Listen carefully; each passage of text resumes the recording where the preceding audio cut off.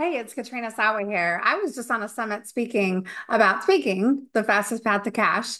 And one of the hot topics that came up in the breakout after I spoke was about speaker sheets. And so I thought I'd just give a few tips about doing your speaker sheet, one sheet, and what my take is on it. And I've been a speaker booker for 16 years now. So I book speakers on live in-person stages at conferences and events and panelists, and also virtual events and summits.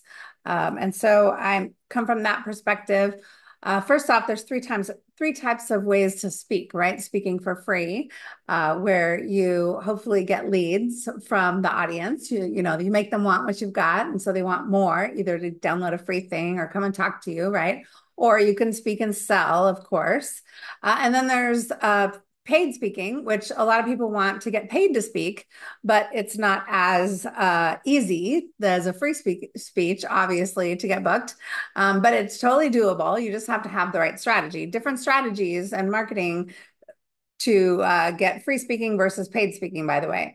And some people go after paid speaking because they think they're going to make more money from it. Because why would I do a free speak when I can get paid when you can make tens of thousands of dollars from free speaking? So I'm just like, I want to dispel that myth there too.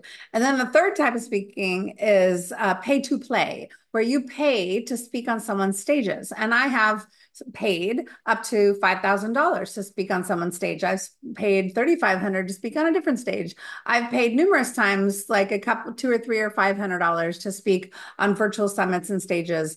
I paid to be in a mastermind to get on stages before for an annual group. I've paid in many ways to be on stages, and it is so lucrative because it really just sets you up in the right place. If the person who's doing has the stage is a good marketer, though. They have to be good at marketing and getting the audience, right? Because that's why we pay to be on stages. But so when do you need a speaker sheet or a one sheet, right? Well, my take on it, and I've been speaking for 25 years in my own business, but also previous jobs, is I've never really had a glossy one sheet because I'm not looking for paid speaking gigs. If you are looking for paid speaking gigs and you are going to send something in the mail, like a media kit, like a speaker kit, right, with your book and a glossy one sheet, two-sided full color glossy speaker sheet of you, that's when you might need what's called a one sheet, especially a really nicely designed, graphically designed, printed one sheet. And you can have PDF form too, but those kinds of one sheets are not helpful for the speaker booker who needs to market your talk. Most of those glossy one sheets or PDFs do not have your full topic description. They just have maybe your talk title and a couple bullet points of what someone's going to learn. They might have testimonials. They might have your bio. Sure. It's not always easy to copy and paste. And I'm pretty techie. I'm just saying, I'm pretty techie, and it's not always easy to copy and paste from a PDF, or especially you can't copy paste. And I'm not going to retype everything. I want you to send me your information in a Word doc so I can copy and paste it to the web page where I'm going to promote your talk or put you on the event, right? I want you to fill in the form if I have an online form for you to apply to speak. And so all the information is there so I can have it in my CRM, right? Or I can print out a list of all the speakers and all their details in a spreadsheet. As the speaker booker, that's what I want. You have to make it easy for me to do that. So please don't make it hard. Please don't put very little information in a PDF or something and then email it to me and like, here you go. Well, that's not going to help me. I'm going to need way more information. So really always think about the speaker booker and what they need to do to market your talk. Now, you can still have a nice glossy one sheet. If you do exhibitor booths or you speak and you have tables in the back of the room, you could put them out there. There might be other speaker bookers who take one in the room. That's fine. You can certainly mail them, like I said.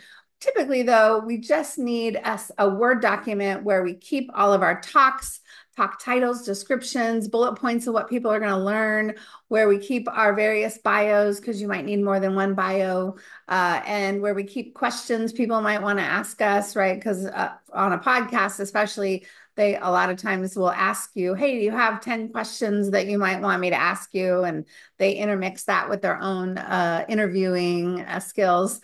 So it's good to have some questions. It's good to put some pictures in there, and all your links to all your social or your websites, all the links for contacting you need to be in that speaker sheet.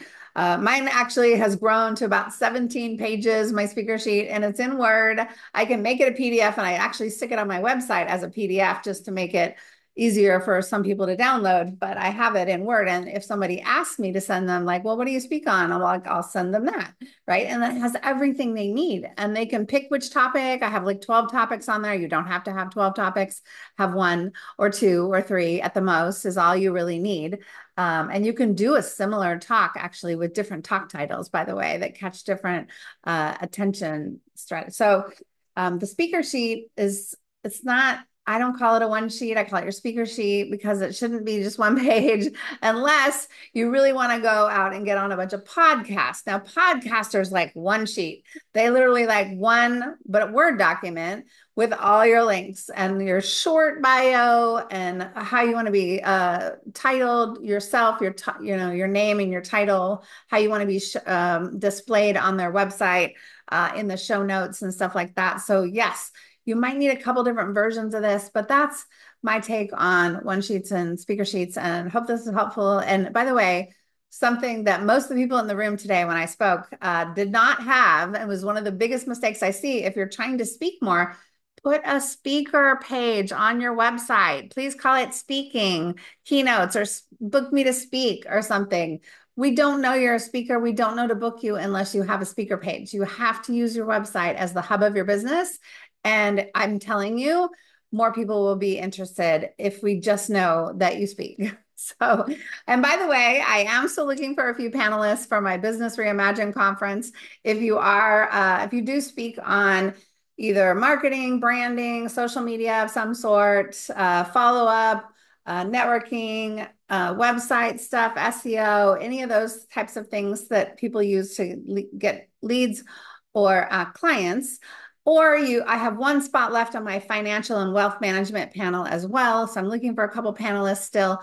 If you go to jumpstartyourbiznow.com, that's my website where you can actually get more speaker information and look at my speaker page. But if you do /call for speakers, you'll find the opportunities there to speak at the Business Reimagine conference, which is happening in January in Northern California by Sacramento. The ticket sales are open now. You can get in for $77. So come to, it's a 2 or 3 day event, depending on what ticket you buy. And I would love to see you there. And you can learn so much more about all the things to grow and scale your business. So I hope to see you there. Bye, everyone.